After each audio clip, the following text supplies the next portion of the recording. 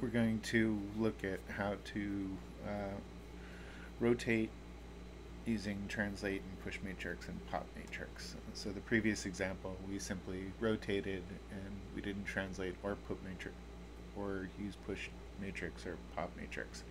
So if we look at the code here, first we call pushMatrix, then we translate to the center of the canvas. Then we rotate, again using radians, so that's just forcing a 0 to 360 counting system. And we have a variable for rotate, which we increment up down here. And then we've got stroke, stroke weight, no fill, fill of 0.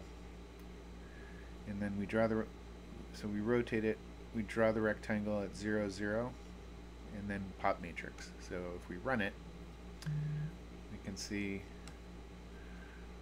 where we translate to the center. We're drawing the rectangle centered at 0, 0, and then it's rotating around that center.